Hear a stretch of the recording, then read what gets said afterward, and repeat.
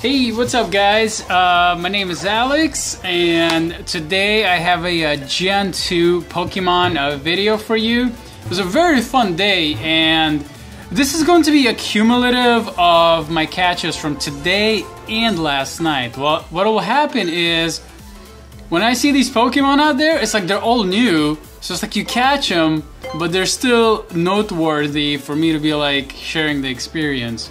So this Chinchou, which is an interesting name, I caught this today. It was my new Pokemon, and it gave me a 500 XP for it. Now Chinchou is the pre-evolved form, so you do not get ×2 candy for it. Here is Meryl, which is, it looks like some kind of a pet bear. This was my second catch already. I caught one earlier in the week. Now the way ×2 candy works is if you catch an evolved form of the new Pokemon, from what I understand it's only the new Pokemon, you will get almost up to 10 candy. Yesterday I caught a Skarmory early in the morning. I'll leave the link for it, and I got 11 candy for it. I was like, man. And but actually I used a Pinap Berry for it too, so that's why I got extra. Now here is a Hoppip. Now Hoppip is really cool. It is the pre-evolved form, so you will not get a whole bunch for it. But I was like, man, it's like I stopped watching Pokemon just when the XY generation came out, just when like Gen 2 came out and stuff. And it's because like I couldn't keep up with the names, or maybe college happened, I forgot what. But watching all of these Pokemon now, it's like it's obvious how it was made even more interesting. Like the characters, the designs, like they're made even more interesting, and even like the reality of some of the Pokemon, you can still connect them to real life animals.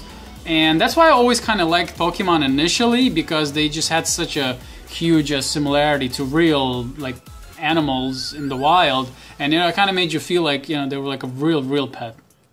And if you remember Tamagotchis and stuff like Pikachu, you know, you actually had to go and take care of them, and I thought that was pretty cool. Sentret is becoming, I think, like the common Pokemon, like a Pidgey or a Rattata. I think that's the mirror. Tyranitar is the mirror Lapras. That's my honest opinion, because he even spawns in the water sometimes, and he's very hard to come by. Now that was a Banap or Nanab Berry. I'm still kind of trying to learn some of them, and what that does is it kind of slows down the Pokemon. Like if it's a Lebia or like a Lebedia, like the ladybug Pokemon, they move around. And you'll see later in the video, I actually used a Nanab Berry on her, and she just stopped moving. Like, she would be like all over the screen, but then she just stopped moving. Now, this Pokemon right here, Xatu, is in evolved form. So you'll see me right now getting, you see the 5 candy right there? You usually get 3. If I used a Pinap Berry, which is a little pineapple berry, I would have gotten like, I don't know, like 11 or 10. Which is really cool. This one had decent IVs. I will catch a Pokemon later here in the video that will give me, it will have the best IVs. It will have like really good IVs. With this gym, I just added the Xatu just for my coin for today. I'm at 40 coins right now, and I need 6 more for me to get a more space. Right now I'm at 350 space. And yesterday, or like 2 days or something, I bought, like, this is the visuals. I bought some space for 100 coins. They're discounted now, guys. If you have gym coins, which is what I used, you will get 50% discount. So for 200 that it's usually at, it'll be at 100. And this is me going to be buying my 3rd set of space. Right now I bought 100 space. I got 50 the other day, and then I got like 50. I got 50 like 2-3 weeks ago, but I bought it at 200 coins, which was a lot. So here is Natu. Natu is the pre-evolved form of Xatu, and they both look very similar. So they're like an obvious evolution, not like a Dragonite or Charizard. Like, you know, he's obviously like similar. So now here is here's Sunkern, which looks like a Groot, like a baby Groot. And this one, this is the Pokemon that I had like the best IVs on. And I was like, man, this is so cool. I was like, I did not expect to get a Gen 2 Pokemon with really good IVs. I don't think it's 100. I'm not sure. I'm going to have to double check. But it did say he can battle with the best of them. And I'm Team Instinct. When that says that, that means that it's a really good Pokemon.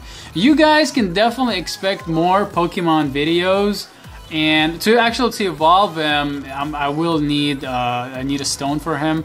So that means you have to spin Pokestops and you have to try and get it from that, which I think is very, very smart on the Niantic's part, because it kind of forces people to go out there and participate. You know, like if I could have stayed at home, I could stay at home and like evolve stuff and things like that.